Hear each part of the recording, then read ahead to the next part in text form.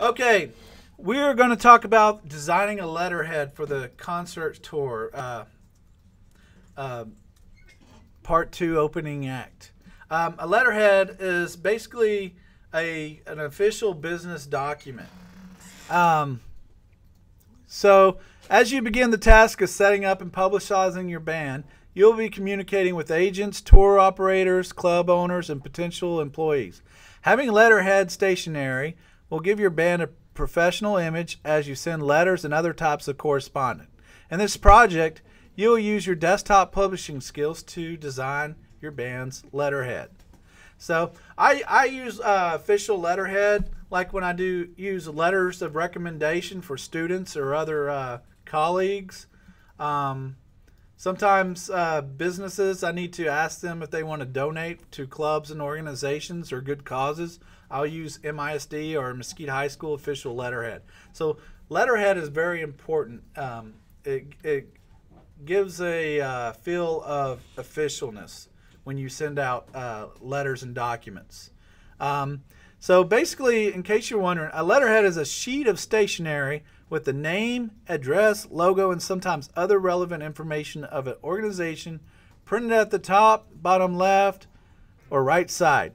Letterhead is used to send business letters and other forms of correspondence, and is created on standard size 8.5 by 11-inch paper.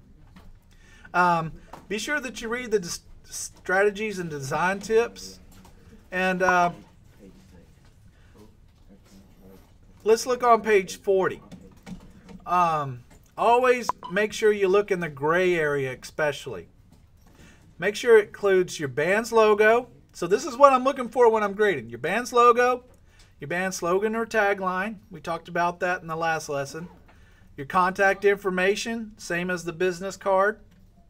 And a thin line to divide the letterhead region and the rest of the page. So you need a line between the top letterhead margin and the actual space that you're supposed to write a letter in.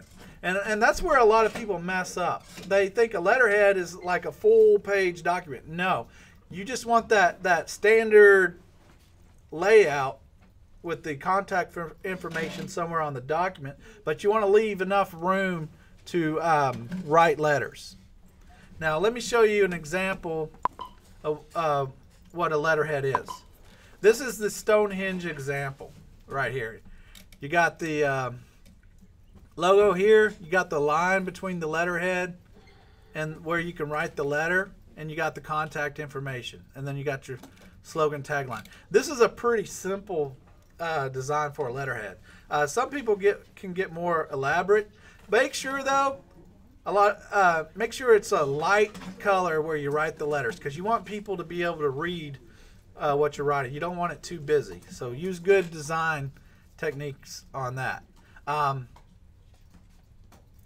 The page setup information and InDesign. You got number of pages 1. It's on a portrait 8.5 by 11 page. Now this is what's different from the business card. It gives you a choice. You can make your top margin 1.5 inches to 2.5 inches, depending on your design. Now, if you want a pretty elaborate design, go ahead and do 2.5 inches.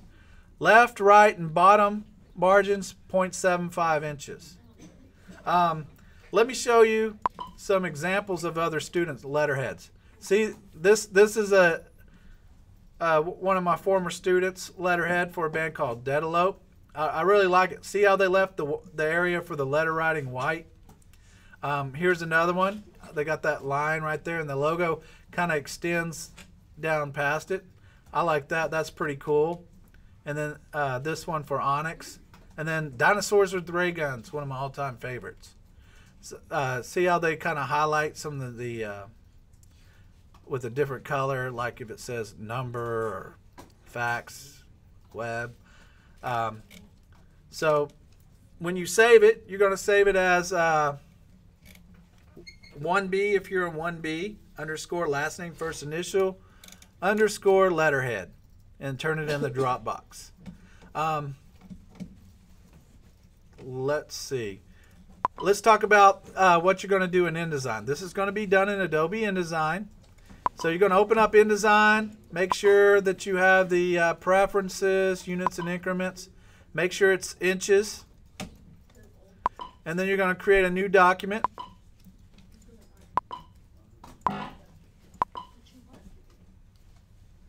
So you got, it's 8.5 by 11 inches.